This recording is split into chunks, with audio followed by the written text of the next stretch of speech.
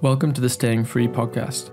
This podcast seeks to give a voice to real people around the world who are attempting to stay free, stay sovereign, and stay sane in a world which is changing faster than ever. In this episode, I talk to Seb Abecasis. Seb is the creator of the YouTube channel Not the BBC, which hosts fascinating discussions about the future of society and how we can build a fairer and more prosperous world in the absence of the legacy institutions which can no longer be trusted. I hope you enjoy this conversation, and if you have any feedback or suggestions for interesting guests, feel free to reach out to me on Twitter. A link is in the show notes. On to the episode.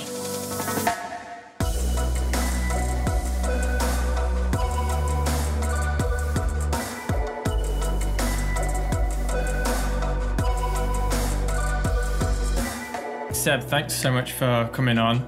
We've already talked once before on your channel, Not the BBC, so welcome to my podcast. Thanks for agreeing to chat. Yeah, no, thanks for having me. Great to be on. I really enjoyed our chat a few months ago. Since our last chat, I guess, why don't you just summarize where you see the world? The last time we talked, just to kind of give a brief update for the people listening, is I guess we just started coming out of lockdown, I think. It was probably towards the end of spring. So we had this whole concept of Freedom Day, which I believe in the UK was somewhere around June.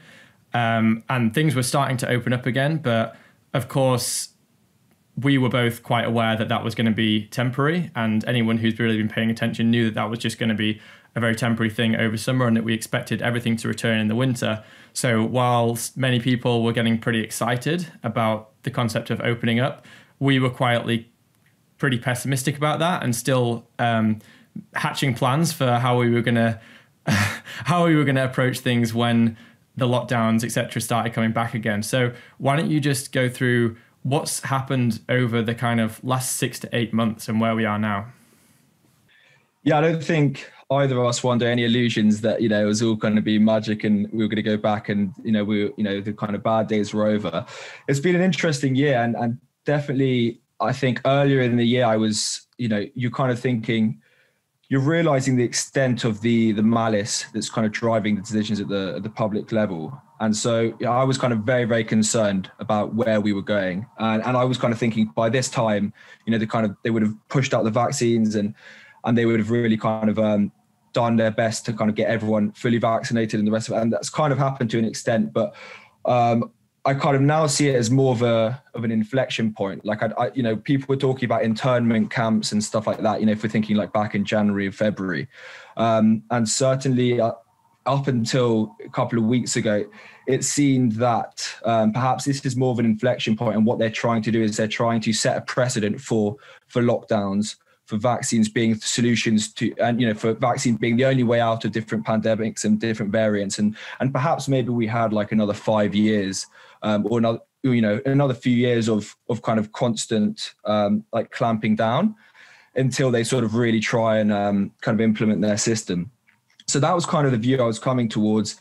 And, then you see the way that lots of NBA stars are speaking out about the vaccine.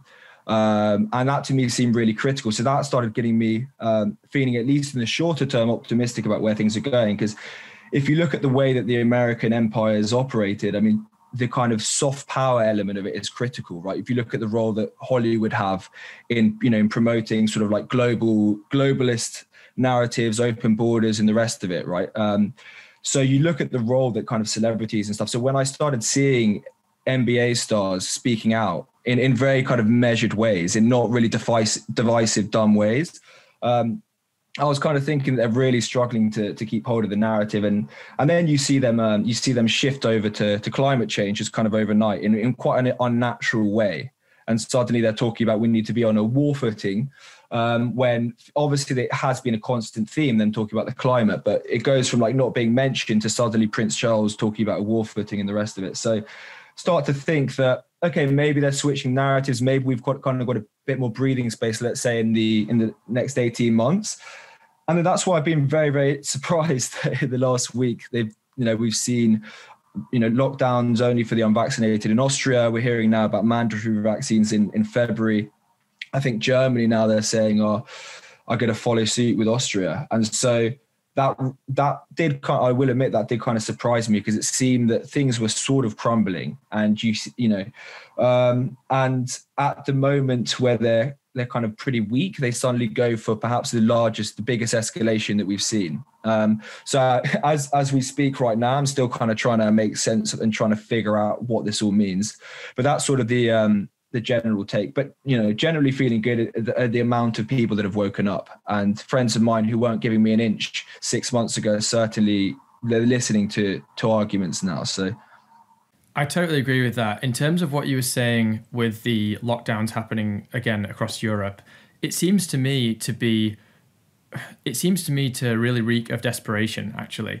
And I think that although we're kind of sitting here kind of wondering, why is this happening? It just doesn't really seem to be fitting. For me, that the reason for that is actually because there is desperation in the air, and that they are kind of using their last-ditch attempts to really push this thing over the line.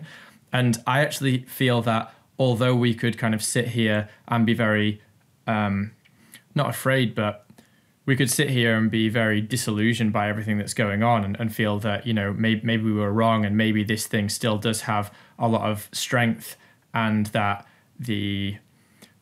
our opposition and the governments, they could really pull this thing off. But the way that I see it is the desperation is really obvious to me, and I actually think that it's waking a lot of people up as they try to get increasingly draconian with their measures. A lot of people are waking up to the craziness, and kind of they're kicking a lot of people over to our team, especially here in the UK, where we're starting to hear this talk of that you have to have a booster now to be vaccinated. And I think last time we talked, the booster narrative hadn't really started to emerge. And I know that people were talking about that quite early on. I actually never thought that was going to happen, the booster narrative. My belief was always that they wouldn't push the boosters for a number of years, because they would want to keep people in the vaccinated category, and they wouldn't want to push people over to the unvaccinated team, because they were really drumming up their numbers. And now they're about to take, in the UK, 70% of people are now going to just be kicked back onto team unvaxxed, and they're going to have to, the establishment is betraying the compliant, and that seems like a very odd thing to me. And the only way that I can quantify that, or the only way that I can, I guess, understand it, is from the perspective of there is this alliance between government and big pharma, and it seems to me that their interests are not always aligned. It seems to me that governments want power and big pharma want money, and big pharma are pushing the money side of things way too fast and way too strong, and it's undermining the power grab by government. So it's almost like this unholy alliance now has different objectives that are starting to pull it all apart at the seams. I don't know if you would agree with that.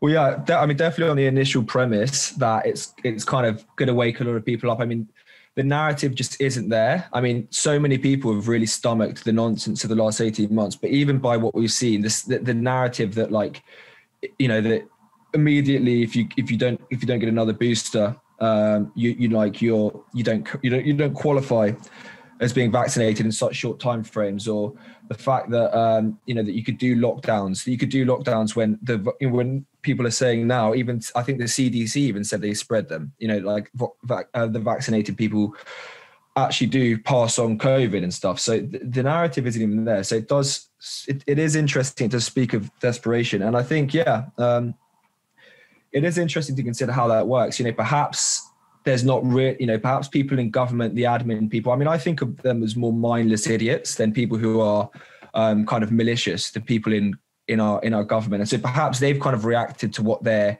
hearing the people say, they're hearing the constituents say, and they're kind of pushing back to the pharma companies.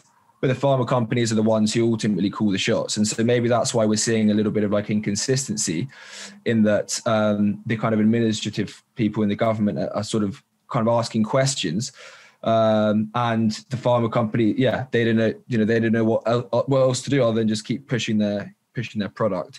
So it could be to do with like a sort of disagreement in different between different factions. And we're seeing that at the level of the media now as well, where you're seeing people like GB News who definitely signed up with a very clear intent to push vaccines. If you looked at Andrew Neil, was straight on And and he was their main guy, and he was very blunt about the fact that people needed to be vaccinated, and the fact that he kind of left, and now they're kind of having Neil Oliver talk, give really blunt takes. It does seem that there are sort of fractures appearing there. My only concern is that it just seems a little bit too incompetent. To think, it does seem just so dumb to do what they're doing. And we have to remember that these guys aren't idiots. I mean, they've gutted one of the greatest empires ever. These financial powers have gutted the American empire and completely indebted America. And so clearly they're pretty sophisticated. And so that's the one kind of thing I try and remind myself when it seems I was for a long time until a couple of weeks ago, I was really kind of pushing the incompetence narrative. And now I'm sort of just questioning that, because I'm just like, this just seems a little bit too idiotic. To kind of jump and do it now. Maybe they want us to turn on the government. I don't know, right? Yeah, I mean, in terms of what you were saying with regards to GB News and that kind of thing, I've always thought that one of the positive signs would be when the rats start to flee the shipwreck. And is that the term? I don't know if that's the right term. I think, it's functional enough anyway. Yeah, it'll do.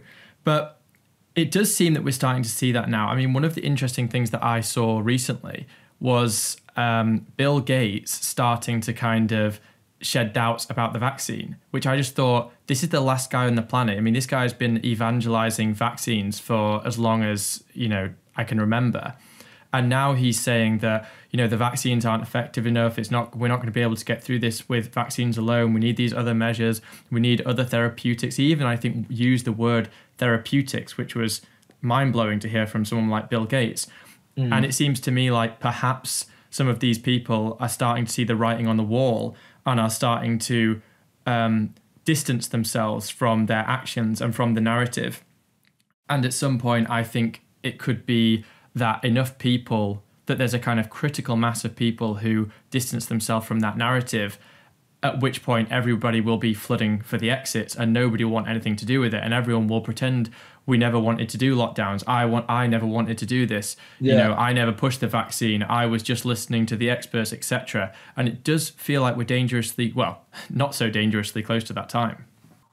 Well, yeah, people might be, they're kind of putting they're hedging, right? They're kind of putting their little safety nets out there, their comments that they can fall back to, they can fall back on. I mean, yeah, quite possibly. And it was also interesting, Pfizer coming out with a pill. I kind of found that interesting. They were talking about how much it reduced hospitalization and stuff. And you're trying to figure out, like, if you are trying to really just take the narrowest road to get as deeper penetration with vaccinations as you can, a lot of it doesn't seem to make sense, but definitely, like, that's what you see happen. And then what happens is they find someone to scapegoat, right? So they kind of did that a little bit with Fauci in America, like when they started talking about it might have escaped from a lab and stuff, and it wasn't the wet market.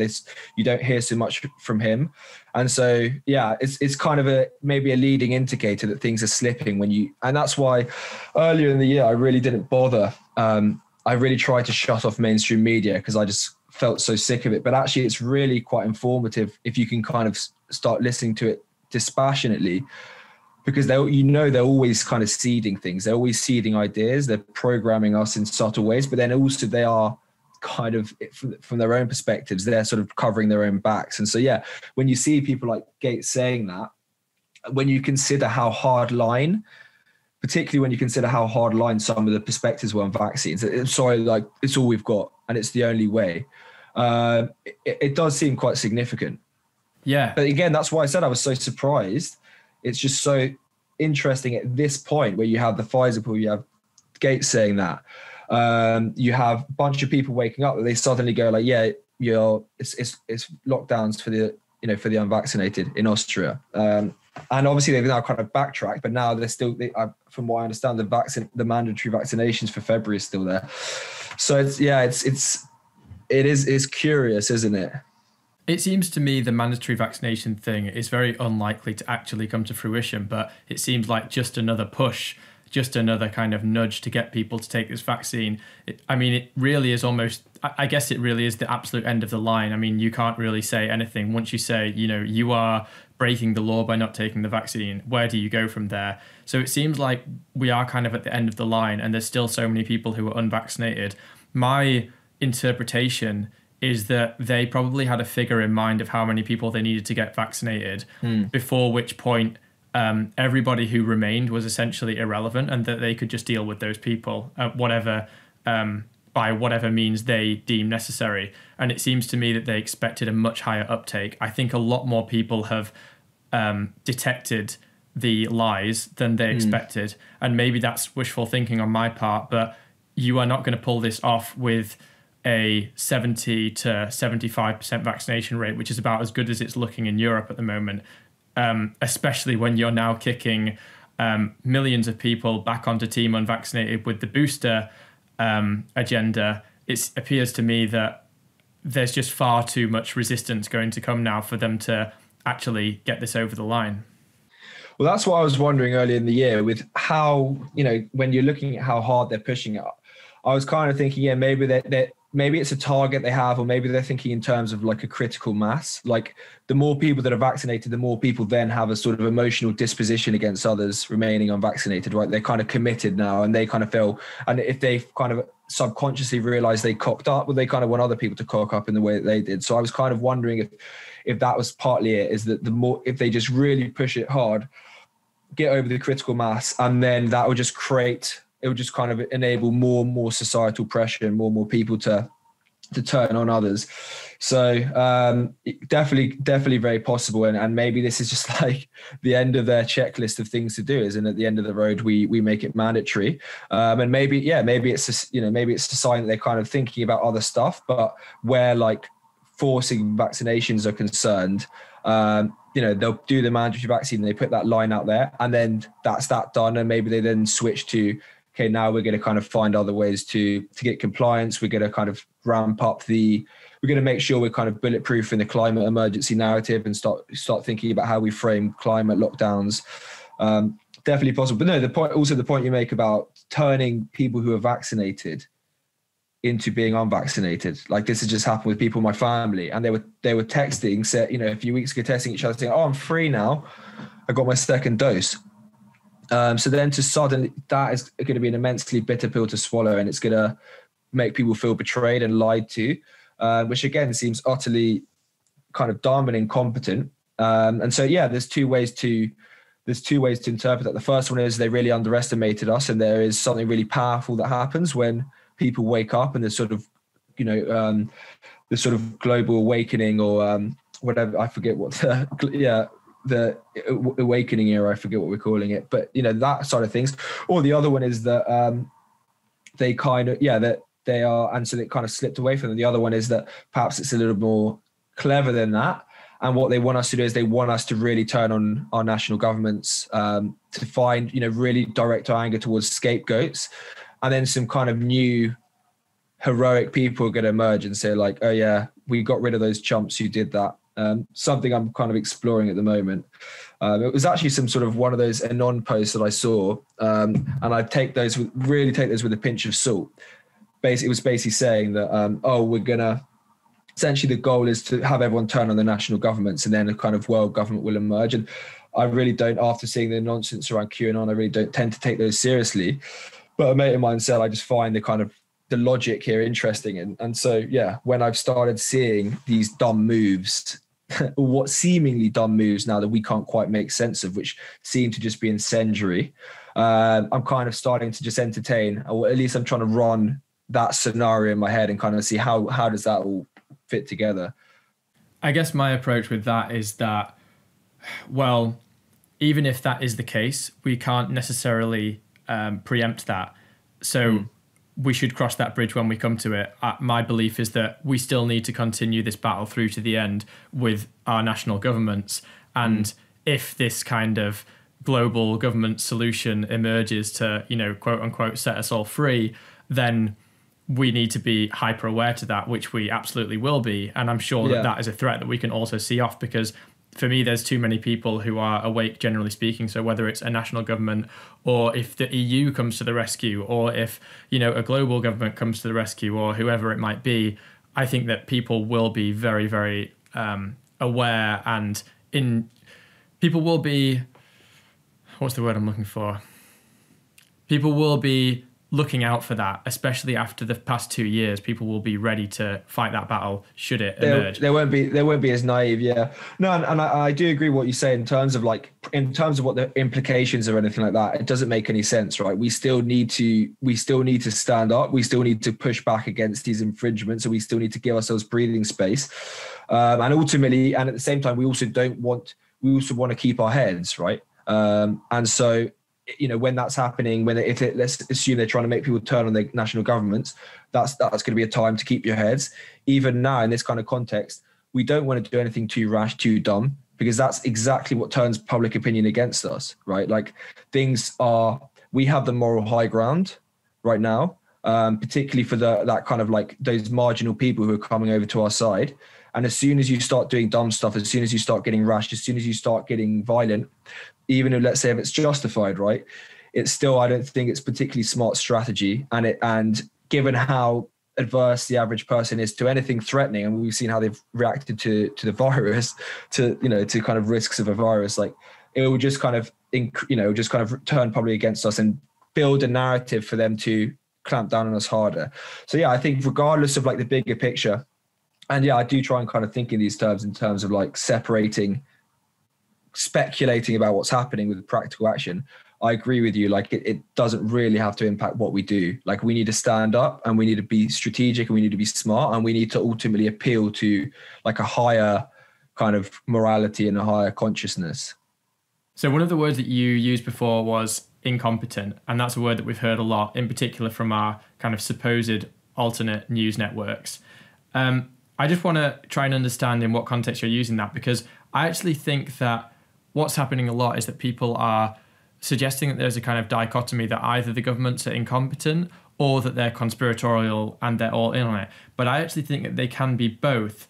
And we should, if anything, we should expect them to be both, because governments are fundamentally incompetent, because these centralized powers that try to do grandiose things never actually achieve them. I mean, throughout history, we've had time and time again governments wanting to do huge things and had these aspirations of grandeur which never actually are achievable, especially by governments. I mean, it's hard enough to achieve, generally speaking, but governments are the worst institutions to possibly try to do these things. So it seems to me that both are true. There is a global conspiracy. There is a global, I don't even know necessarily whether conspiracy is the right word, but there is an agenda which many different governments, whether or not they have all come together and agreed on it, there seems to be something tying together there's some sort of direction. Exactly. So I believe that they're both, there is an agenda, but there's also complete incompetence. And that's what we're seeing now. We're seeing those two things manifest themselves. So when you use the word incompetent, what do you mean by that? I mean, I guess in terms of the decision making, I agree with you. So I think that the average person in the government is somewhat incompetent, but that doesn't mean that there is not some kind of unifying agenda, and there isn't some kind of conspiracy. But I kind of mean it less on the level of the people of the government and more on the level of the people who are kind of, let's say, who have an agenda, right? Who I think we can broadly agree are financial powers who are trying to concentrate their control over the West's resources. I would say that's kind of the unifying thing. And it's not a particularly clever conspiracy, or it's not a particularly like fanciful thing to think that a bunch of very powerful financiers are trying to kind of consolidate their control. So yeah, when I see incompetent, I kind of mean more in terms of whoever's setting the decisions, because we know it's not our government. We know they're kind of to some degree following orders, and we mentioned with talking about Big Pharma that there's probably some kind of dialogue there, but still it seems that like in terms of what's going on, in terms of the kind of sequencing of things, in terms of choosing to ramp down now, I would say more, it would seem that's kind of happening more at the level of whatever powers are really orchestrating this. But I think it's really important to distinguish between that. Like, I think they are, in order to enable this level of complete apathy at the governmental level and our institutions to collapse like this, you need a certain level of incompetence, right? They select people who are glib, they select people who aren't principled. I've got a friend who used to advise the Tory government, and he said that when, in selection tests, that anyone who could think for themselves, he could very clearly, he was pretty awake at that stage, and he could very clearly see how, when they're selecting who's going to come through, they like people who are team players, and anyone who had showed too much kind of like too much of a disagreeable nature was not selected, right? It kind of graded against that. So definitely there are, I think there probably are filters in place to ensure a degree of incompetency and glibness. And I think it's worth differentiating between that and people who are operating at the level of like the propaganda, operating at the level of, let's say, perhaps more the kind of health side of things, and also operating at the level of the financial warfare that's being waged on us. So I kind of differentiate between those. But yeah, with regard to my comment, it seemed to me more like the higher stratum of people, like the Davos level, is a bit more incompetent than the Westminster level. Because the Westminster level, I think we can all agree, and we've known for a couple of decades now, is pretty useless. Yeah. So I'm really glad that you brought that up, actually, because one of the things I was going to talk to you about is this difference there seems to be in society. There seems to be two sections of people, and one section seem to be kind of awake to what's going on and aware of the lies and the deception, and other people seem to be accepting of it, and whether or not they necessarily agree with everything, they kind of roll with the punches and they'll go through the motions, and they don't seem to think that there's anything that we should be too particularly concerned about, and that this is all just going to blow over. And I'm interested to know, what do you think separates these two groups of people? What are the characteristics that put some people into the category where we feel like we are fighting for the future or the freedom of humanity, and this other group that just think, oh, well, this is just a pandemic and we're just dealing with it, and there's going to be a response, and we just have to get the vaccine and just go along with it and everything will be all right? To me, the most obvious one is kind of where you sit socially, right? So I think that people who are kind of, I guess, a lot of people who are dissidents and who are kind of awake to what's going on, I think a lot of them, if you look back at their history, they never perhaps like fit in quite as well as other people. And I think what that does is it gives you an incentivized to criticize the system. So automatically you're kind of looking out for things to hold, right? So I think like that's kind of my more like bluntly honest. I think a lot of us, we like to think we're all super independent minded, but if you look back, it's a quite common thread that for whatever reason, things didn't quite work out for you, or not necessarily didn't work out for you, but let's say like my parents come from very different backgrounds. And so I kind of I was always kind of looking in from the outside, right? Or you have other people who didn't identify with their peers or whatever. And then on the flip side, I think people who are, let's say, who they're kind of much more nested in the system. They kind of had a much more obvious sense of belonging. They were really profiting from the system. I think it's a complete opposite effect from their, it's a complete opposite thing for them, where they kind of have been empowered by the status quo, and they're incentivized to keep believing. And so for them to kind of, for us to turn around and say this whole system is a sham, is to kind of attack their ego a little bit, and is to kind of say like, actually the whole system, the whole sense of self-worth, your whole ego, the value that you kind of attribute to yourself, a lot of that is nonsense, and you're not actually as great as you think you are. So I do think like I think you see that a fair bit, and that's kind of like a common thread. So that's kind of one of the main ones that I would put it down to. But yeah, definitely it's we're all different, and some people are more inclined to think independently, but that's the main thing. And that to me ties in with why the liberals and the lefties are so on board with it. That's my thesis as well. It's that they have been empowered by the system. They're kind of getting all the wins for the last sort of like 40, 50 years. They've really had a good run of it. And to then turn around and say like, actually this establishment that has been promoting your goals, even though you keep shouting at it, I think subconsciously they're aware this establishment that's doing that is actually super corrupt. And I think it's sort of like they don't want to admit that it's the source of their power, and that's why they're kind of going along with it.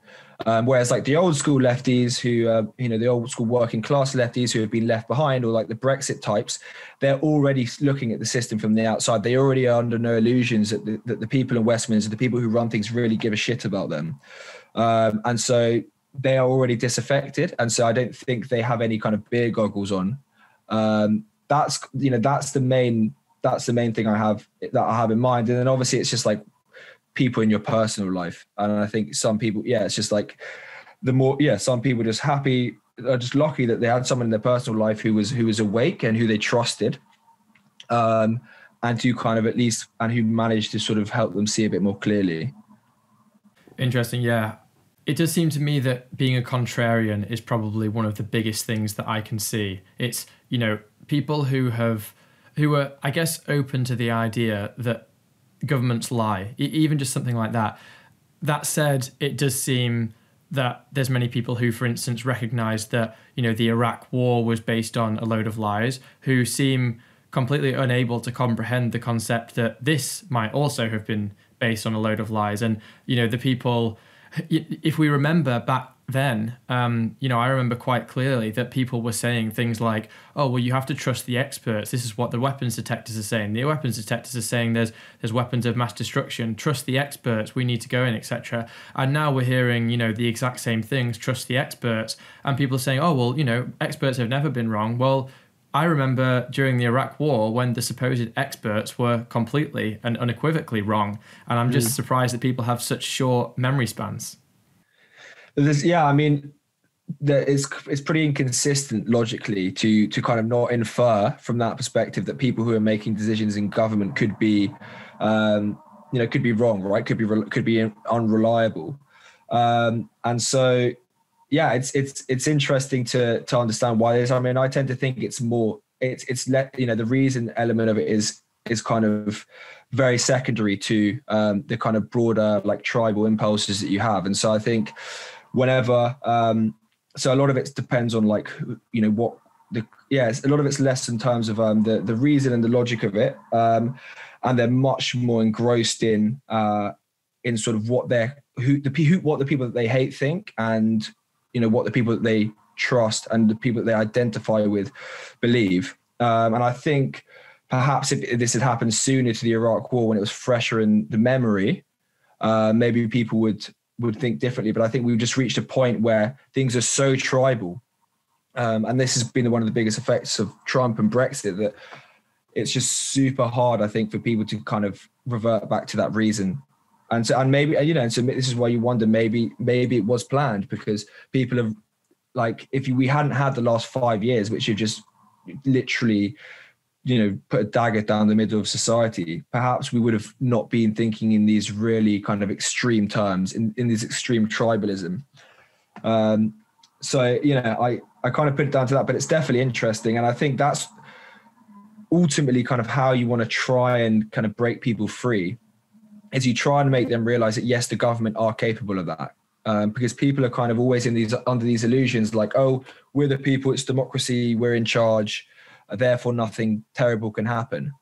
And I think kind of people hide behind that. And so definitely in terms of like dismantling the mental model that people have and kind of giving them a very kind of uncontroversial example of when the government did something bad should work. And it has worked, and it does work to some degree, but like you said, not as much as you might think. And it seems that there's kind of other things, maybe fear, maybe hate, maybe kind of self-interest, like I said, for the liberals who feel like empowered, and they kind of want to feel like the status quo, the established interests have some kind of worth and aren't completely corrupt. Yeah. Another thing that seems evident to me, and I don't know whether this is deliberate or whether it just happens to have kind of coincided with what we're seeing now, is this kind of real rise in kind of wokeism.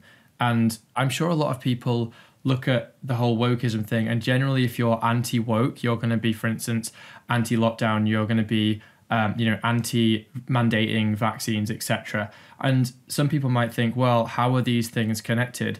But I actually think it makes perfect sense why they're connected, because the people who have really subscribed to the kind of the kind of woke religion, these people have been espousing views for a long time of, everything that you do, it's all for some minority group. Everything, we've got to always be doing this because this group is disenfranchised, or this group is being systemically, what's the word?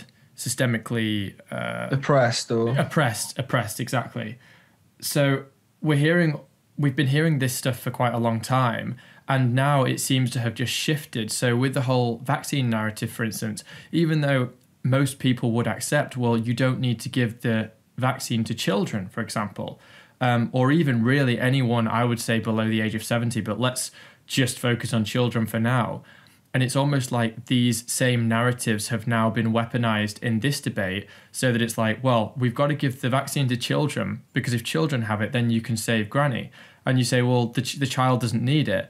And the answer is, oh, well, it's not for the child, it's to save granny, etc. Which to me seems like one of the most disgusting things that you could ever advocate in society.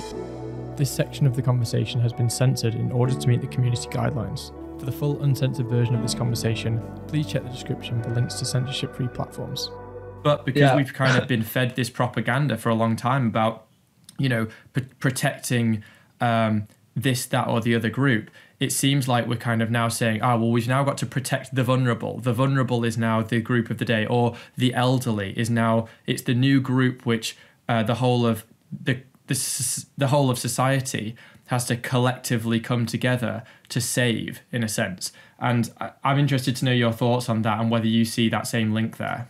I definitely see it in the way that they have tried to kind of enforce and tried to kind of ramp up the amount of people that are vaccinated, right? The vaccination rates. One of the main themes that we've seen over the last, since kind of, I guess the end of the Second World War, is we've really seen, since the kind of liberalism has really flourished, is you've seen empathy be weaponized, which is kind of one of the most immoral things you can do, is sort of, take people's kind of goodwill and their concern for others, and the kind of one of the best parts of humanity, and kind of making that and kind of confusing these people, and making them sort of like use that in a, for your own ends, or for ends that are kind of like completely wrong. So I definitely think that's been one of the ways they've done it, right? And it's always been about kind of protecting the vulnerable, and we've always tried to help out with the smaller parts of society and people who have been left behind and stuff like that. So I would agree that it's been more weaponized empathy. I wouldn't necessarily think that's why in the first place people are kind of going along with it, because you could, for example, if you look at the vaccination rates in kind of minority ethnic groups and stuff like that, they're a lot lower, and a lot of these people have religious concerns about that, and they have religious reasons to not be for it. And so, from that perspective, you might think that these kind of wokies, they would say like, well, don't step on their toes, big pharma. Like these people should be free to have their own decision. So it seems like it's a mechanism that they've used to kind of sway public opinion, and definitely helps explain like how woke people have been manipulated and stuff. I'm not so sure. I would need to think about whether that's a clear explanation for why the woke people back it kind of in the first place, right? Yeah, I guess to quantify it in terms of how I see this is essentially if you get people thinking upon a certain line of thinking, which in this case is you are selfish if you don't repent for whatever it is. And previously it's been, you have to repent for being white because, you are privileged, etc. You have to repent for being, for instance, male because we live in a patriarchy, etc. And there's all of this kind of laundry list of, or I guess this hierarchy of, who needs to repent. And it seems like this very same or similar thinking is now being applied to vaccinated and unvaccinated, which is that if you're unvaccinated, you are somehow selfish and you're, oppressing others in whatever way, or you're not thinking about others. And it just seems almost whether or not the whole woke thing was deliberate for this purpose, I'm not saying that it is, but I guess it's more that we've kind of trained ourselves in collectivist thinking, and now that collectivist thinking is being very squarely applied to this particular issue. Definitely in terms of kind of pointing out privilege and kind of attacking kind of people from a supposed position of privilege not kind of putting their, basically kind of putting their interests first, or kind of not at least completely decimating their interests, kind of to favor another group. That's definitely been part of the mechanism. I'm kind of careful with the collectivism, because I think in some degrees they're pushing collectivist thinking. But then if you look at the way that they're attacking like nationalism, and they're attacking kind of Christianity, and you're attacking kind of more organic senses of belonging, they seem to have a pretty strong allergic reaction to that. So I think the collectivism thing kind of works both ways. And the way I take it is they're trying to, they're trying to break our kind of organic. They're trying to make us think. They're trying to make us distrust those around us, and not kind of identify with those around us. And then they're trying to kind of then make us kind of like put our interests second to some kind of like fraudulent hole that doesn't make any sense by kind of appealing to, well, firstly by attacking any kind of actually coherent group in society that has any power, and secondly by kind of making us by weaponizing that empathy that we have for people who we have all seen in our eyes. We've all seen minorities take shit and have racism, and we've seen women be oppressed, and we've seen awful stuff. We've seen kind of homosexuals have kind of awful stuff, be bullied at school and stuff like that. So we all seen that, and we all know it's a problem. And so they've definitely kind of pulled that out of us and made us they've kind of triggered those sentiments in us. But I think they are also very averse. They are very kind of against us thinking in terms of collectives. And that's one thing they don't want. So I kind of tend to think in a slightly different way about collectivism. I kind of think in terms of like organic collectivism, and then like kind of fraudulent collectivism, which is just when they just like mesh a bunch of kind of radicalized and confused individuals together, which is kind of more where we are now.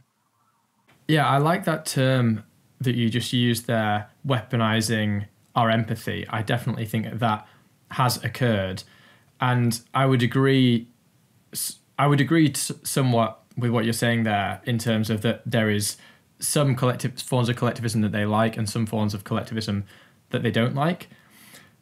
But it does seem to me like this form of collectivism is almost a kind of unquestioning, well, we have to just surrender completely to the emotive messages we're being given, and we can't ask any questions about that. So, for instance, we're being told, and a very similar thing occurred during the lockdowns. We all remember during the lockdowns that they used to say, well, if it saved just one life. And when you would say, well, wait a second, what about all the lives that are being lost because people don't have access to healthcare? What about all of the lives that will be lost because someone goes into poverty, or someone, loses their job and commits suicide, or whatever the reason is for that? And the answer was, shut up and don't talk about it. You're only allowed to care about lives lost to coronavirus in this very narrow way of viewing things. This section of the conversation has been censored in order to meet the community guidelines. For the full uncensored version of this conversation, please check the description for links to censorship-free platforms. And it seems very strange to me that people have totally just sucked this up. Although, to be fair, I do get the impression recently that it's starting to wane, that this thinking, this kind of what I would call, I guess, blind collectivist thinking, whereby it's from purely one angle and it's a kind of dogmatic form of collectivism, it is starting to wane, and people are starting to find their voice a little bit and say, no, I don't want to be treated unfairly. I don't want my rights taken away because you tell me that this group is oppressed. I want to be a free individual. I want to make informed choice, etc. Well, yeah, definitely. I mean, look, I think we all are kind of suckers to collectivist messaging, because we're sort of tribal beings, right? And so we've kind of evolved to have, we've evolved for kind of individual survival, but also for group survival. And so I think that explains why things like greater good really kind of appeal to us. But now at the same time, if the kind of tribe leaders, the government, who are telling you, who if they're seen as like benevolent, and they kind of identify with them and they're helping you out, then when they kind of use that messaging, right, then you're much more likely to go for it. But when you start to distrust the government, you start to get a sense of coercion, then it completely switches the whole narrative. And then you don't see them as your kind of tribe leaders. You start seeing them as like a enemy tribe, right? You kind of distrust them. And so I think there always needs to be that kind of like that sort of narrative and that sort of like moral equity that the leaders have if any of this stuff, greater good stuff, is going to work. And this is why they're kind of shooting themselves in the foot, because as soon as you start to get that sense of coercion, then you start to look out for yourself, right, a lot more, and you start to realize that you start to kind of be much more distrustful. And it seems that what we're seeing, and it's a bit kind of self-defeating, making everyone in society distrust and hate each other, and then asking them to sacrifice themselves for them. And so maybe that's kind of playing into it as well a little bit. Definitely. So I just want to touch a little bit on where you see the protest movement going and where we're up to now, because obviously we're both currently in the UK and we're from the UK. And it seems to me like things have definitely dropped off in terms of the UK protest movement. Understandably so, because right now I would say we're probably the most free country in Europe, which is quite crazy to say. I'm not sure whether you'd necessarily agree with that, but it seems to me that right now, aside from some travel rules, so for instance, having to quarantine if you're unvaccinated when you come back into the country versus not having to quarantine if you are vaccinated, that seems to be really one of the only restrictions here. Aside from that, there's no vaccine passports. I was very surprised to see when I came back here to the UK, nobody's wearing masks, not even staff in, for instance, restaurants and things like that, or bars. There's no masks really being worn. There's relatively low mask use in supermarkets. So the UK, I can understand why the protest movement seems to have subdued a little bit. If that changes, I fully expect it to return. But I'm interested to know your thoughts on what's going on with the kind of protest movement, both in the UK and also internationally. Yeah, something that I've always understood intuitively the need to go, and I've always felt the sort of compulsion to go. I've kind of struggled to fully grasp kind of what the role is, right? So I understand on some, like, exactly how to think about it. Because clearly if you get a protest out every week and the energy disappears, you might have kind of put more people out en masse, so kind of in aggregate by the end of the year. But but what was it? What was the end result of that? So I guess you need to kind of try and think of like, what is it to? Is it to send a message? Is it to kind of galvanize people? Is it to energize people? Is it to bring people over? Is it to sort of like make kind of policemen and the marginal person in these institutions? I know the media aren't sharing it, but police officers on duty kind of see a bunch of non-loonies out there. Is it about, kind of really being energized? Is it about, what exactly is it about and how to think about it? So I think something I do spend time thinking about, and kind of more recently, I do think a lot of it comes down to just demonstrating that we do care, that we have the will, right? A lot of this kind of dissident fight back is happening on social media, and I think they're perfectly happy for that to happen, for us to kind of just spend our time shouting on the internet. So it is important to have that interface with some kind of real boots on the ground, because I think that's ultimately what this is about, right? Kind of soil and earth and the rest of it. So I do see the importance of sending a message, and in terms of where it's going, I think, we were so shocked early in the year, and I think nothing until recently really kind of acted as a trigger point to really get people off their asses. And so you'd expect some, and I think there would have been a big one on the weekend after the Austria movements. So yeah, I'm not actually too sure. It's not something that I feel the sharpest on. I think that ultimately we need to keep doing it. We need to keep keeping our spirits up. We need to keep sending a message. But it is gonna waver, right? Like you can't, you need to manage people's energy to some degree. And perhaps, the reason it quieted down is that we've already been quite shocked at how bad it was. And that's why you saw these really passionate, marches early in the year, and then it kind of fizzled out a bit. So always when they kind of like tighten the screws, you're going to have people out into force. But I'm always more interested in what happens after the protest. and actually translating that into building infrastructure, like building networks, focusing on the media, thinking a bit longer term, and translating all the energy that's kind of harnessed by bringing people together. Because I think you can't really galvanize people better than you can, getting them all out there in Hyde Park and stuff like that. But once that energy is harnessed, that's kind of more what I'm concerned about, is like what's the output of all that energy? If that output of all that energy is for us to go and shout on social media, for 20% of us to turn up to the next march until something bad happens again, and not actually kind of build anything real, and build anything, build any sort of contribute to building a power structure, contribute to building, infrastructure, institutions, getting involved in crypto, getting involved in new media, starting political parties, helping, getting more active in your local community, meeting like minds around the world, all that kind of stuff. That's what I think is much more important than I think that straddling that with having kind of, let's say, once monthly or whatever the timeframes are, very passionate, intense marches is kind of, I think, the way forward. Yeah, I agree with that. And that's, as I was saying to you before we started recording, that is exactly the reason why I decided to start this, is because I want to allow people a kind of space to have longer form discussions, which hopefully take people away from platforms like Twitter, which are a little bit more impersonal and can actually help to have longer form discussions that people can tune into and really share ideas that are a bit more fleshed out.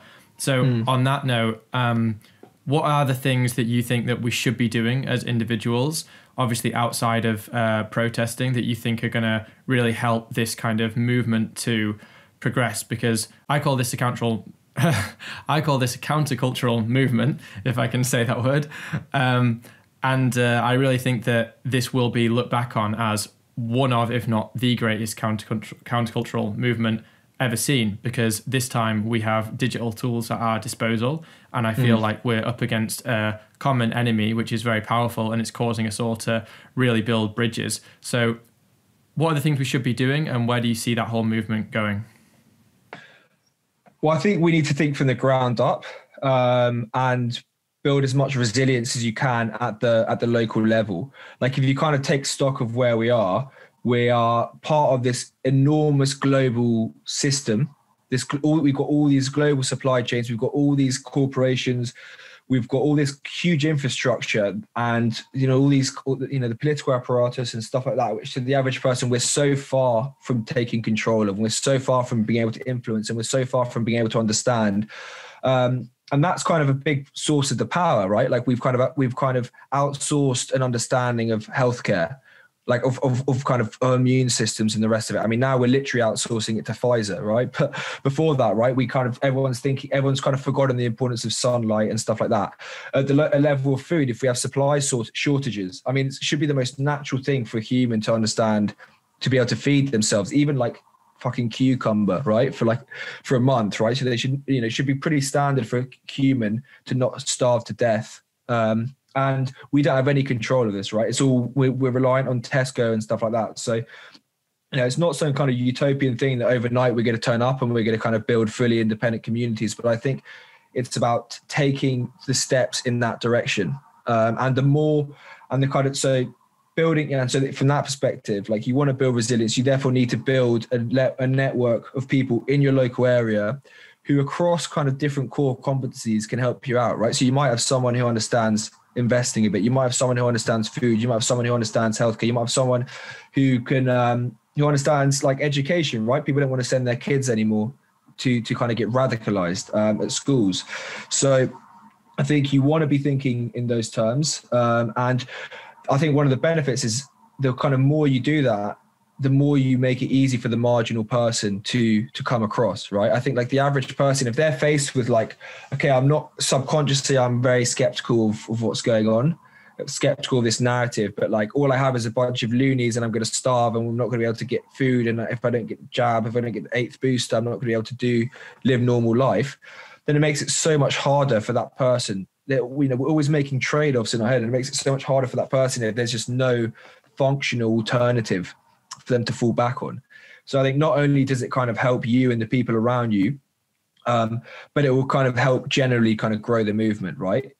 And from that perspective, I kind of want to see a bit more of a positive vision. I want to see people give people something exciting to get behind, right? They just think we're sort of like loonies who believe all sorts of nutty stuff. But actually, you know, pretty much I think what we're all aligned on is we're kind of against these massive impersonal structures. We're against like kind of GMO food. We're against destroying the environment, right? We don't believe in the kind of climate emergency nonsense, but we don't think that the ecological environment should be completely destroyed so that people can eat Snickers and do stuff like that, right? So I think I'd like to see more of that. I'd like to see people, I think ultimately that will be a great unifying thing. We kind of ultimately want to kind of go back to nature a bit more. We want to go back to a simpler way of living. We have amazing technology which can help tackle some of these marginal cost issues, which kind of, kind of created an imperative for integration in the past.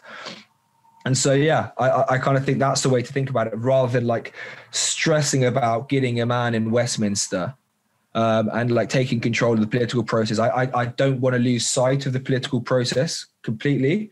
But I think, like the only way that you kind of get nearer to that is you create resilience outside of the system. So that's kind of that's what I'd like to see more of. And I think we're starting to see a bit more of that. I think people are starting to kind of mobilize a bit. And that's why what I like about the crypto space is that it's full of, it's people who are dissidents, who are doers. And I think that's kind of why I think you mentioned that you kind of want to see more of an interface between the kind of Bitcoiners and the freedom movement. And I think that makes a lot of sense, because essentially you want to surround yourself with doers who share the same values. Yeah, and one of the things that I see is happening in that world is that people actually are opting out. And I agree that that's exactly what needs to happen. And I do think it is happening, because there's very few people who are actually talking about, oh, well, when the next election comes, what are we going to do? Who are we going to vote for?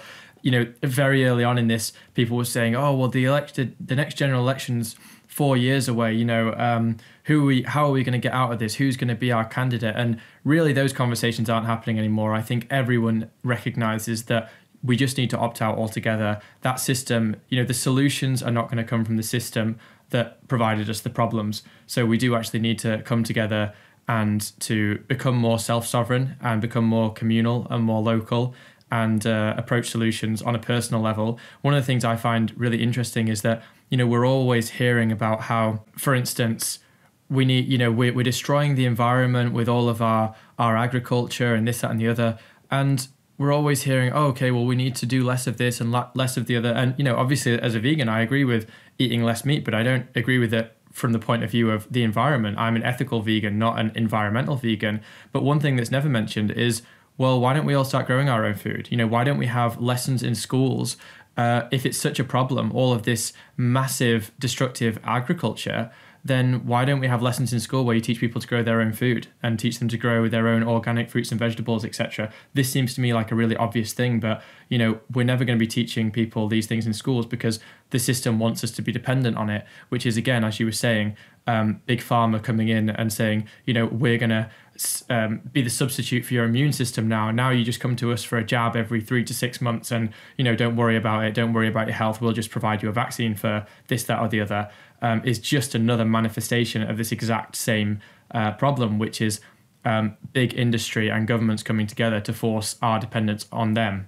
Yeah, definitely. And something that we should point people in the direction of, like, if you're trying to bring an Extinction Rebellion person around, to your, they are pretty nutty, a lot of them, but if you can give them something real, like, if you show them, like,